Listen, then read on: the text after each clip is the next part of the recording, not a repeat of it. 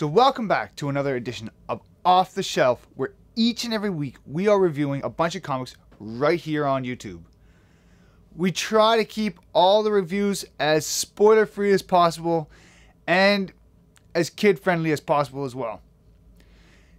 For this week, we are releasing the videos on Saturday. If you're not really familiar with the actual release dates of when I put out these videos, it usually does come out on a Friday. We are now going to start making it so that it comes out on Saturdays instead.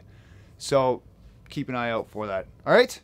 So, with all that out of the way, let's get going with this.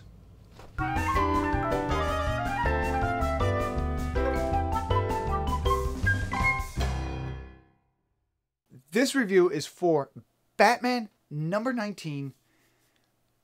And right off the hop, we get one of those gatefold covers. It's one of the WTF things that DC's putting out this month. And we get this thing where it says, Bruce Wayne's greatest enemy, Jim Gordon. What? Jim Gordon? Bruce Wayne? No, that doesn't seem right. So for this one, we start off right away with this nice mystery. Who is, like, why is Bruce Wayne doing what he's doing? You know, it's not really all that hard to figure out. But is it a really good story? Or is it worth picking it up? For the most part in Batman, we've had these giant overarching stories.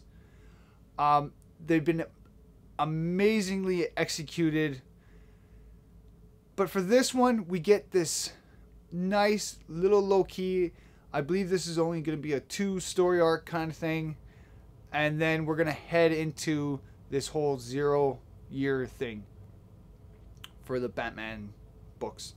So we start off with this mystery of why is Bruce doing what he's doing here. Again, it's not really all that hard to figure out. But we get to see, you know, Batman during this book doing some actual detective work.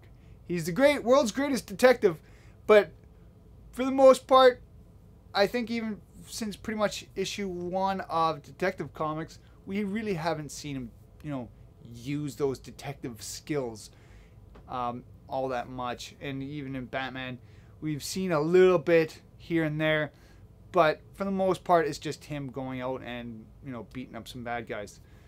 So it's really good to see him actually do some, you know, detective work. Even though they kind of give things away during this book, the story is fairly well contained. There's more than enough here that'll keep you going through the book. I've been watching Greg's Twitter feed for quite a while, and he's been showcasing this Bat Cycle, and I've been waiting so much to see this thing in action, and we really get to see that here, and it is well worth the wait. I really love the way that they did this, you know, in the book. It's absolutely fantastic. I'm so excited to see it and see its use. There is a backup for this book, and hey, it's another Batman title. 2 Batmans in one book. It's absolutely fantastic.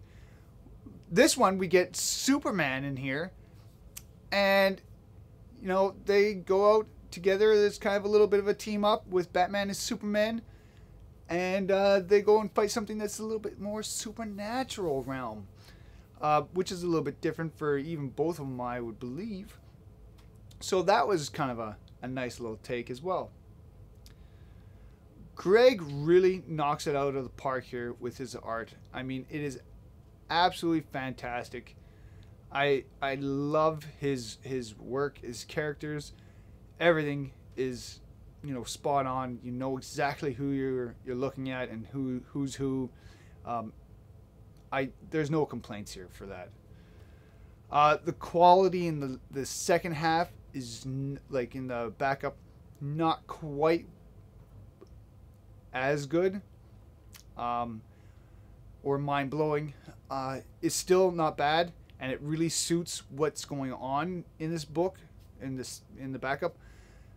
So I can't really complain too much about it, but at the same time, it's not my favorite. But really, in the end, we get two really good Bat stories. There's not much I can complain about. Overall, we get a good detective story, right for the main story. Not really hard to kind of figure that one out. Well before it actually happens, you know, before Bruce Wayne does or Batman figures it out. The artwork is amazing for the first main section there. The backup is kind of a little bit meh. We get the Bat Cycle, which is awesome. Overall, I'm giving this book a 4 out of 5. I really enjoyed it. I thought it was well worth picking it up. Again, it's kind of nice to see Batman scale things down a little bit. And especially just before he goes into this whole big 0-year thing. So that was for Batman number 19. So I want to thank everybody out there who are watching this video. Check back. I have some more videos coming up. I'm having a hard time getting them all out at once here. So, you know, keep checking back and I'll have some more up for you. So that's it for this week. I want to thank everybody again for watching, and I'll see you guys on the next one.